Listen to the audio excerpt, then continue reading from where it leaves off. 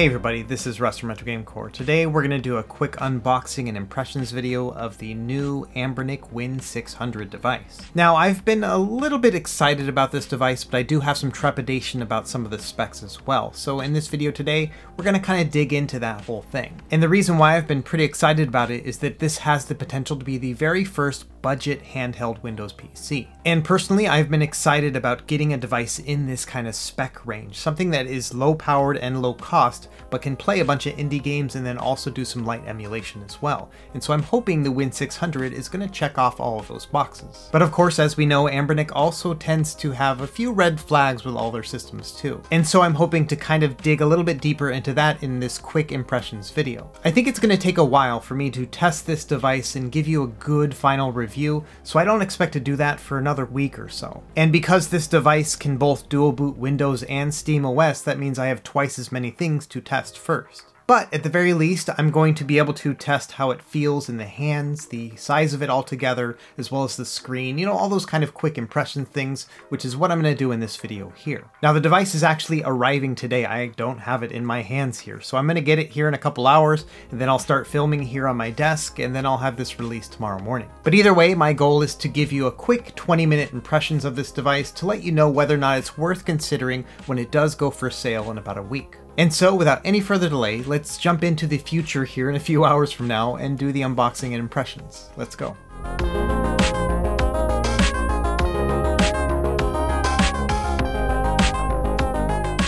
Okay, so first thing here, you can see that the box is a little bit different than usual. It's flatter and wider. It has a separate box for accessories, and as you can see here, it comes with a 45-watt charger and a USB-C to USB-C cable. Now here's the big reveal. Now it looks like they sent me the white model, but there is a gray model as well. It comes with a screen protector as well as a manual that will tell you all the different functions and hotkeys as well. So let's get our hands on the device next. And first impressions, this is a pretty hefty device. It feels good and balanced in the hands. It has some weight to it, but the distribution feels balanced. Second impression is I'm not a huge fan of the plastic they used here. It's a hard-coated plastic, and it feels just a little bit slick in the hands. I think it might get a little bit sweaty as I start to use it. On the back you can see it has an intake vent and then a small logo here too. Now I do appreciate the ergonomic grips here on each side. They do feel nice and rounded. It does make the device rest pretty easily in the hands. On the bottom we have down-firing stereo speakers, as well as what looks to be a microphone input and a headphone jack. Now by virtue of not having a USB-C attachment here on the bottom, this will not be a dockable device. At least not in that traditional Switch sense. You're not going to be able to plop it down inside of a dock and have it work. Let's look at the left side first. We have volume up and down, as well as the power button. On the right side, we have an on-screen keyboard button, as well as a toggle between a mouse and gamepad input. This should make it pretty handy when navigating through the menus, but to be honest, I just switched mine to gamepad and then connected a mouse and keyboard when I needed it. Up top, we have the exhaust for the fan. It does get pretty hot when using it. We also have a reset button, a USB-A connector, which comes in very handy, and then also a USB-C connector, which will both charge as well as use accessories. And this is capable of video out. Now let's talk a little bit about these shoulder buttons. These are stacked shoulder buttons, some of the first from Anbernic ever. And I gotta say, the feel of both the shoulder and trigger buttons here is very, very nice. Now these buttons have a connector near the center of the device, which means that they're easier to press down on the further away you get from that center. And so I would say if you want to have the best experience possible, you want to push them kind of closer to the outside of the device. And as I'll show later in the video, when it comes to ergonomics, that's the best way to press it anyway. But I gotta say, you know, these buttons feel very professional and nice. They're soft and smooth and very responsive too. These are easily the best shoulder and trigger buttons that Anbernic has made. I would just say don't expect to press near the center of the device, but more towards the edge. After that, you're gonna love it. Now this is the second device to release with stacked shoulder buttons. The first was the Anbernic RG353P, which was just like last week. And these are similar, but a little bit longer and also kind of a little skinnier too. And these aren't bad shoulder and trigger buttons either, but if I had to choose between the two, it's going to be the Win600 all day. The Win600 buttons just feel a little bit more responsive and much smoother to press down on too. Now sadly, these aren't analog inputs here on the triggers, but all the same, they feel really great and some of the best that I felt with a digital input. So yeah, against all odds, I actually really like these shoulder and trigger buttons. So now let's spend some time talking about the face of the device. We'll talk about each of these buttons individually and kind of go from there. Start and select are rubber membrane buttons. They're kind of very typical of Anbernic buttons. And the face buttons are just dead ringers to other devices they've released before. And if you've ever tried an Anbernic device or watched any of my other videos, you know that's going to be a really good thing. These are really excellent rubber membrane connections that have a classic retro feel. Now on each side they have a hotkey. This one here on the right is a Windows hotkey. But thankfully this button is actually flush with the device. You can see it doesn't stick out at all. In fact, you have to very deliberately press down on it, but it's still not very hard to press down on when you want to. Same thing on the other side, which has a home hotkey. Each of these have a short press function as well as a long press function. For example, on the left, if you long press the home button, it's going to function as an escape key. Now the D-pad on this device is really good too. Again, very typical of an Anbernic D-pad. Nice pivot, good travel, and has a classic retro feel. So if we only take into account the D-pad and face buttons, this feels really good as a device. But I think like most other people, I'm a little bit worried about the ergonomics of these analog sticks. These are Switch-style analog sticks and they just look very small on this larger device. In terms of range of motion, this is fine, like they actually work out pretty well. I wish they weren't so recessed. I think they could have been pushed up a little bit more. This is a device that is obviously not going to be pocketable, and so for that reason, I don't know why you would have to make the analog sticks so recessed as well. And it is a bit of a stretch if you're going to be using the analog sticks and then trying to use the shoulders or triggers, the triggers in particular.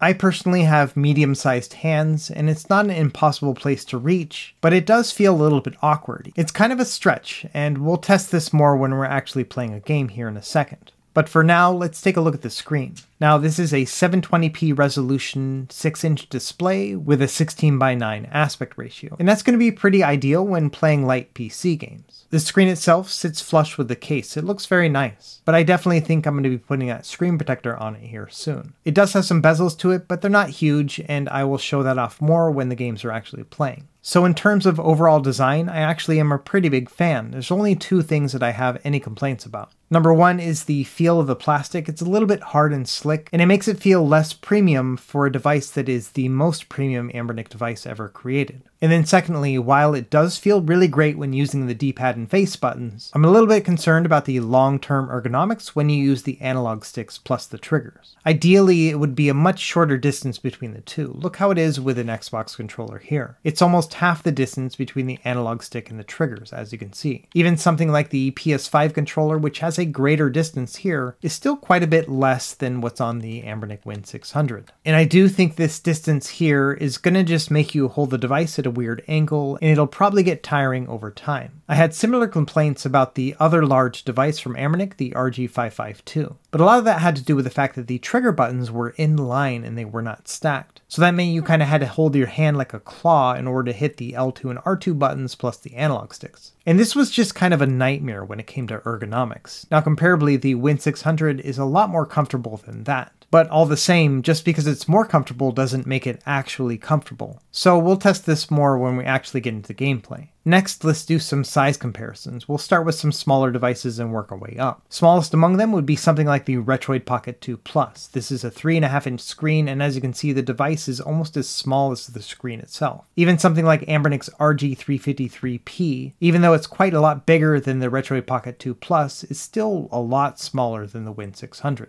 Moving up next, we have the Anbernic RG552. This one's about 3 finger lengths smaller than the Win600. Next would be the Nintendo Switch Lite, which is about 2 finger lengths smaller. And then just another step up would be the AYN Odin. I would say this one's about 1.5 finger lengths less wide. In fact, the size between these two is not really all that different, at least when you're looking at it head on like this. The big difference is going to be in thickness. As you can see here, the Win600 is about twice as thick as the Odin Pro.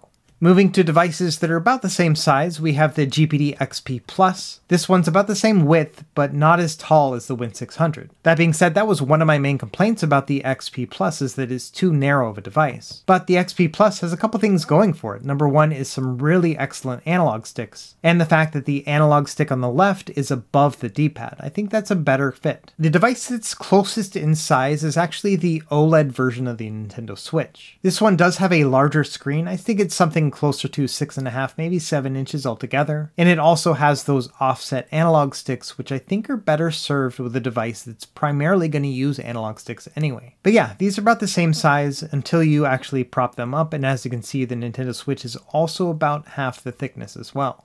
Now let's talk about devices that are bigger than the Win600. We'll start with the Neo Retro Power 2021. Now this one has a 7-inch screen, but also much bigger bezels, and that does make the device quite a bit bigger than the Win600. It's a similar story with the Neo Next. These two have the exact same screen, same as the Steam Deck as well, but this one's just longer altogether too. And when it comes to analog sticks, this one has the best of any device I've ever used. These are nice and chunky like they are on an Xbox gamepad, but I would say the D-pad on the Win600 is better than this one here. In terms of thickness, these are about the same thickness, and honestly, I have no complaints about the thickness of the Win600. The chunkiness here actually feels really premium in the hand. Now let's talk about the big one. Here's the Steam Deck. This thing is probably 30% bigger than the Win600, which is already a big device.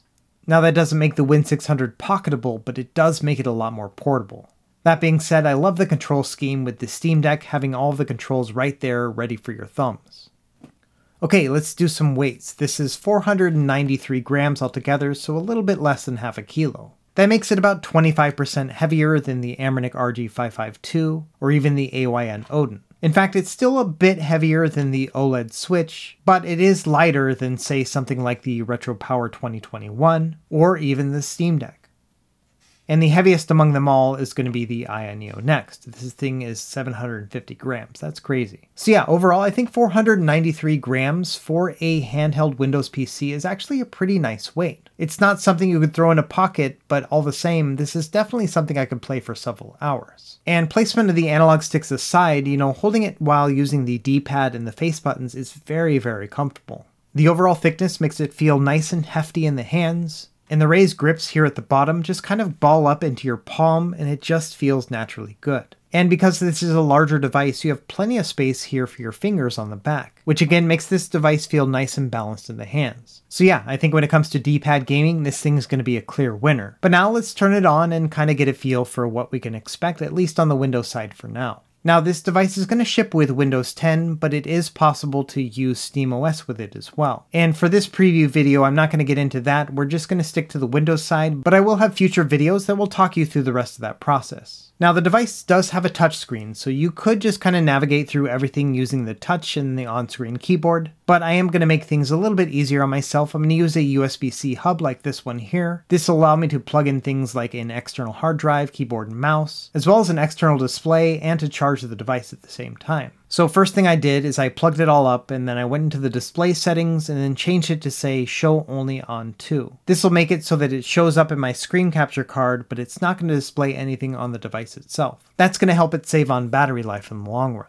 Now I'm not going to bore you with the setup process, but I did go on to, say for example, Ninite, and then I installed Chrome and Steam, as well as like WinRAR and 7-Zip. From there, I plugged in an external hard drive and then moved over a bunch of emulated games so I could test that as well. Next, I went into Steam and downloaded a bunch of games. I focused mostly on the lightweight PC games just because they have a faster download, and those are the ones I'm most interested in playing on this device. Now I will talk more about the hardware components later on in my review video, but as you can see I'm using the AMD Athlon Silver 3050E, and it has 256 gigs of internal storage as well as 8 gigabytes of RAM. Now unfortunately this is a single channel RAM slot. We'll talk more about that in the review as well, and we'll also do a teardown so you can see what that's like inside. And before we get into gaming, I did want to test out the thermal performance, so I'm going to run CPU temp and then also run the torture test. At idle it runs at about 5 watts, but when you push it to 100% load, it is going to give you an 18 watt max. The temperature also spiked at about 83 degrees Celsius. Okay, so let's do some quick game testing. This is only going to be kind of a cursory test here, but I did want to get a feel for the ergonomics and what to expect at least out of the box. I started with some very light PC games and they ran at no problem, and this was exactly what I was hoping for. I think this device is going to shine with indie games, especially those games like Celeste, which will work really well with a D-pad.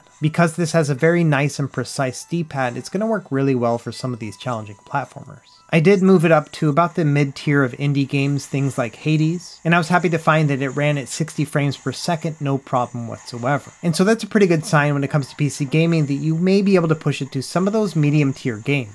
Definitely not AAA or anything else like that, but at least something like Hades running well is a good sign. In terms of ergonomics, I wanted to try a first-person shooter like Half-Life 2. And using the analog sticks like this isn't the worst thing in the world, but it's definitely not something that I was really enjoying. One thing I did find is that pressing the trigger buttons isn't so bad. What I ended up doing is pressing the very edge of them, which is very light and easy on the finger, but still nice and responsive. And so you don't need to kind of grip the whole thing and push down the whole button. All you have to do is kind of tap the edge right there. And that does make it more comfortable to hold, but all the same, it's not something I was really looking forward to. I think just overall, using the left analog stick is a bit of an awkward position. It just feels a little bit less natural than using a D-pad, but all the same, when you're just using one like on a 2D game like this, Shadow Complex Remastered, not the end of the world. Now unfortunately, performance on this game in particular was not that great, it just couldn't maintain a very good frame rate. And so overall the gameplay was a little bit choppy. And probably the heftiest game I tried was Ori and the Blind Forest, and this is all just with the default settings, but as you can see it's getting between 40 and 55 frames per second. In general, I found that it was pretty smooth gameplay, but there were moments where it felt a little bit slow and sluggish. So not a perfect gaming experience, but something that I would say is playable.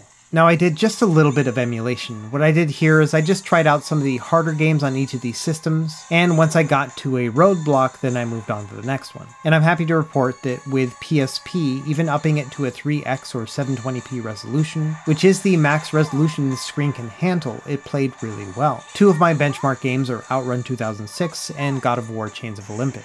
And both of these games played at 100% speed at 720p. To me, that's an indicator that almost the entire PSP library will be perfectly playable upscaled to 720p. Moving over to GameCube, I just tested everything at a native resolution with the Vulkan backend, and as you can see here, Mario Kart Double Dash ran really well. Not a single hiccup or anything. I used the same settings with Super Mario Sunshine, and this played really well at native resolution as well. But that being said, I did upscale this one to 720p later on, and unfortunately it did drop below 30 frames per second. It only went down to about 27 frames, but all the same, you could hear the stuttering in the audio, and it was a little bit glitchy too. I also tried F-Zero GX again at the native resolution, and unfortunately this one capped out at about 45 frames per second. So I'm a little bit hesitant to show this gameplay right here because I haven't done any tweaks or anything. This is just out of the box performance.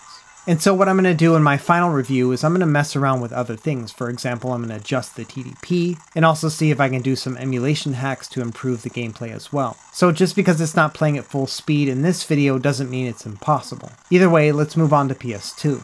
I started with Final Fantasy X, which is one of the easier PS2 games to play, again at native resolution, but this one played no problem. Moving up to Grand Theft Auto 3, unfortunately this one did have some significant slowdowns. On average, I was getting about 55 frames per second, but it would dip below 50, which would have noticeable slowdown as well as audio stuttering. And unfortunately, the max limit for this, at least for now, was going to be Ratchet & Clank. This one did not play at full speed with native resolution, either using the DirectX 11 plugin or the Vulkan backend. So PS2 is going to need some work as well. Now, just for kicks, I did want to try out other systems. For example, here is Wii U running the Cemu standalone emulator. And this one's kind of exciting because the Android-based handhelds can't play this system at all. And I was surprised to find that Super Mario 3D World almost played at full speed. In fact, it looked really nice and played smoothly. It just had a little bit of slowdown. I would say it was running at about 95% speed. Now bumping this up to Legend of Zelda Wind Waker HD, unfortunately this one played at about half speed. And the unfortunate thing here is the GPU is the one that's being bottlenecked. I think that if this had dual channel RAM, you might actually be able to play this game at full speed. But I'm going to do more testing with that with the final review and see if we can get at least a little bit better performance. And finally, I wanted to try a system that is not so GPU intensive, and that is the PS3. The thing about the PS3 is it needs a lot of cores to run well, and unfortunately, at least on the default settings, the chip on this device just really wasn't up to the task. And so unfortunately, God of War 2 HD, one of the easier PS3 games to play, only played at about 75% speed. Okay, so that was a quick look at just some emulation performance right out of the box. And I think that's a good stopping point for our first impressions here. And so in the end, these are my 3 findings. There are a lot of things about this device that have already gotten me excited. I'm going to call those green flags. The size and weight of the device feel really nice in the hand, and the light PC gaming performance on this was excellent. And at the end of the day, that's exactly what I was hoping for this device. When it came to emulation, PSP was great, and Nintendo GameCube was mostly good. At first glance, the 6-inch 720p screen is very good. We'll do more testing with brightness and darkness settings later on in the final review. And when you're using the D-pad and face buttons primarily for your control inputs, it has a very nice overall feel. In fact, as soon as I got done filming all my footage and started editing this video, the first thing I wanted to do was just get back and start playing again. And surprisingly, that's not a feeling that I get very often when I have a new device, so that's a really good sign. Now that being said, there are some red flags here. Number one is that single channel RAM. I think that they're really going to throttle that GPU performance, and I'm not sure there's anything we can do about that. Additionally, the ergonomics overall when using the analog sticks is not great. Furthermore, the PS2 emulation leaves a lot more to be desired, but we are going to tweak that later. And as I was doing some of that more intensive emulation, the device itself got pretty warm. It wasn't to the point of being uncomfortable, but I did notice it. And finally, one of the bigger elephants in the room is we're just not sure what the pricing is quite yet. My worry is that even though this is going to be marketed as a budget Windows PC, I'm not quite sure it's actually going to be at a budget price. So more to come once we have an idea of what it's going to cost. And finally, there's quite a few things I want to test later on in my final review. I'm going to focus on things like battery life and SteamOS and try to get Batocera running as well. I'm also going to do more in-depth testing when it comes to emulation, and I'm really going to see what it can do in terms of its PC gaming limits. I think it's also going to be important to test streaming with this device, so I'll knock that one out too. And I want to see what kind of optimizations I can make with things like updating drivers and changing out the thermal settings as well. So honestly, there's still a lot more to come when it comes to testing this device. That's one of the cool things about using a Windows-based handheld. There's just a lot of different things you can do to get better performance. And that's what I've been hoping for this entire time now that we have a budget-based x86 handheld. So really, that's about it for this video, but there is definitely more to come. But at the end of the day, I do hope this gave you a pretty good impression of what to expect with the Win600 going forward. I'm not quite ready to say whether or not this is going to be worth your money, especially because we don't know the price yet, but just based on the few hours I've had with the device already, I can tell you that it's going to be worth paying attention to. And the number one draw of this device is it's going to start shipping to everybody starting next week. All the other devices that we're all excited about are not going to ship until the end of this year. Meanwhile, the Win600 could be out for several months before the next budget Windows handheld even appears. And for that reason alone, I do think it's going to be worth checking out this device when the final reviews start coming in. Anyway, I hope you enjoyed this video. Let me know if you have any questions in the comments below, and be sure to like and subscribe if you found it helpful. As always, thank you for watching, and we will see you next time.